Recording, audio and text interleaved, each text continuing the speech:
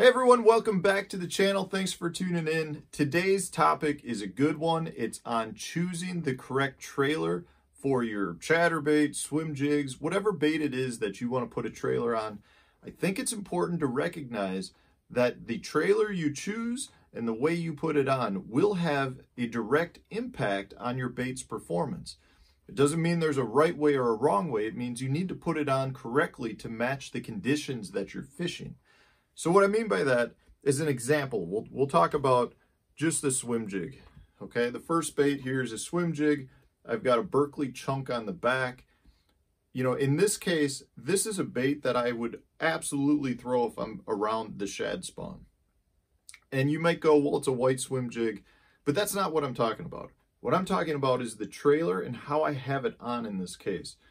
So if I take this trailer and by threading it up and having it so that it's horizontal to the surface of the water, right? So it's flat in the water. The width of the body is causing a flat plane. What that's going to do when I go to shake this bait and try to keep it up to the surface is it's going to grab water and keep the bait rising higher.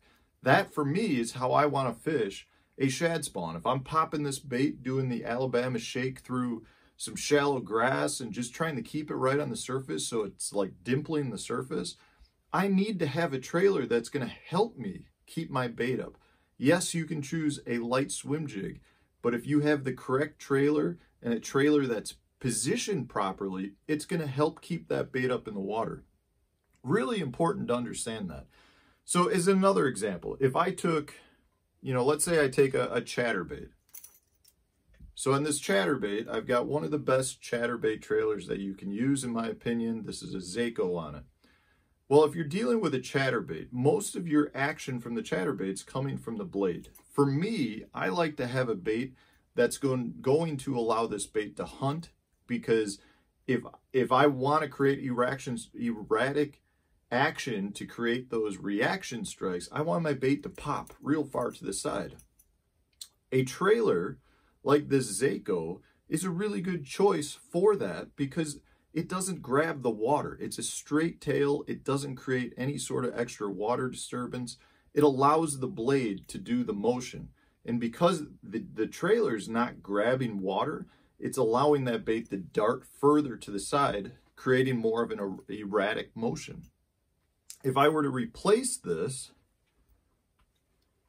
with, say, a skinny dipper, what's going to happen is this boot tail is going to catch a lot of water, create a lot of water displacement, and it's going to create drag. So when this bait wants to hunt, the boot tail is going to prevent it from hunting far from side to side. That may be what you want. For me, normally I like to have a lot of erratic motion in my chatterbaits. But if I'm fishing extremely muddy water with the chatterbait, I may not want as much hunting action. I may actually rather to put the boot tail on to create more water displacement so that the bait as a whole creates even more noise and more vibration in the water because I got the boot tail kicking and I got the blade kicking. So if I'm fishing super muddy water, I may want that. But if I'm fishing clear water, I probably don't want the boot tail. I want my bait to be moving as much as possible to create those erratic motions that are going to generate those reaction strikes. If I were to put, let's say I go back to the swim jig. If I were to take the swim jig and put the Zako on the trailer, well, now I've got a swim jig that's not going to have any motion at all to it. If I'm just reeling it straight or popping it, I'm imparting all of the action into the bait. Maybe that's what you want. If I were to take the boot tail, put it on a swim jig, and retrieve it straight to the boat, what I'm going to get is I'm going to get a rolling motion in the swim jig as it's coming back to the boat, which to me is a very good action to have on your swim jigs. So a boot tail is a good choice for a swim jig in a lot of circumstances. But you just need to recognize that the differences in trailers will have a different impact on the bait. As another example, what a lot of people don't realize is when you take other trailers and rig them up in a certain manner, you're going to get different performance out of the bait. So if I were to take some of my favorite trailers for both chatterbaits and swim jigs are big wide body our wide bodied baits, the beaver style baits. This is a creature hog, a max scent creature hog. We got a pit boss here. Two phenomenal baits in my opinion. Here's the catch with them though. If I were to take, let's see, where's my Swimjig? If I were to take the creature hog and put it on a chatterbait, which I really, really like, if I put it on so that the bait is vertical, meaning the wide part of the bait is up and down. So I'll put it on so that it's I guess you'd say parallel with the hook shank, right? So it's up and down.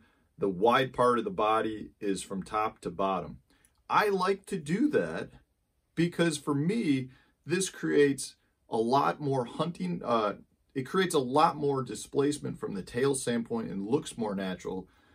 But more than anything, the reason I'm doing it is because a chatterbait has a natural rise to it when you retrieve it. It wants to rise to the surface. If I have a bait that's on that is vertical in the water column, it's got more keel action and less of that planer board action, it'll allow me to keep the bait down easier.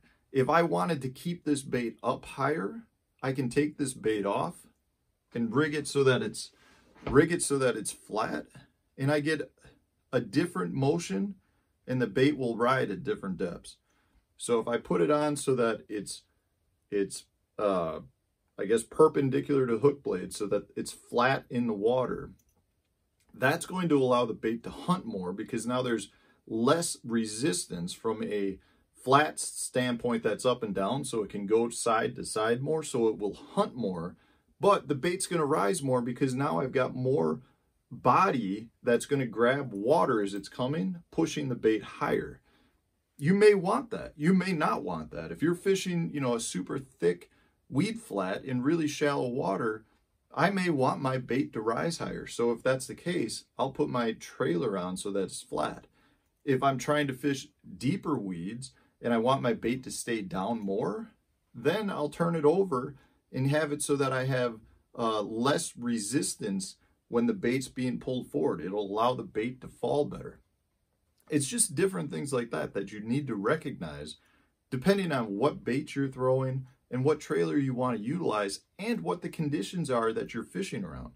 You know, the same thing can go for the new Berkley Boss Grub. This is, you know, a great trailer. It's just a little twin tail kicker. You know, if you rig it so that the tails are vertical, you get a more natural presentation, but the bait's got more keel now. So it's going to ride straighter. If you turn it so that it's on its side, the bait will move more to the side because now there's less resistance in the water, but it's not going to want to dive as deep. So there's just various little things that you want to recognize when you're picking out a trailer and how you're rigging the trailer. Little things like that can make a definite difference because your bait is either getting more into the strike zone or getting less hung up, which makes you more efficient on the water. So guys, these are little tips and tricks that I've picked up over the years. Go out and play with it. You'll see that there definitely is a difference. And I think you'll find that it can make a pretty big effect on your fishing too and your productivity. So if you enjoyed the video, hit that like button, subscribe to the channel, and stay tuned for tomorrow's video.